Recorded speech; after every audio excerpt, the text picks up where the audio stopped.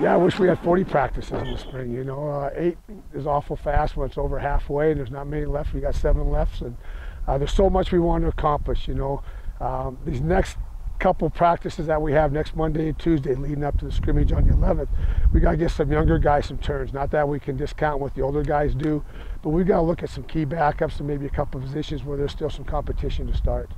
The injuries aren't the big thing right now. It's a sickness.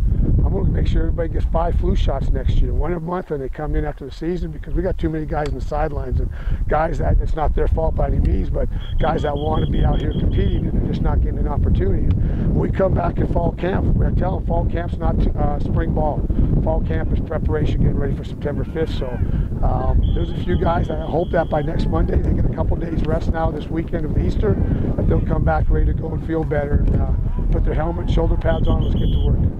This is football time of year. You know, it's March Madness. I don't know where they get that, but this is football season. And, you know, the NFL draft's coming up. All the spring footballs everywhere. Young man's fancy turns towards football. Not love, not girls, not dating. Turns towards football. And this is what we're doing out here. March and April is great for football.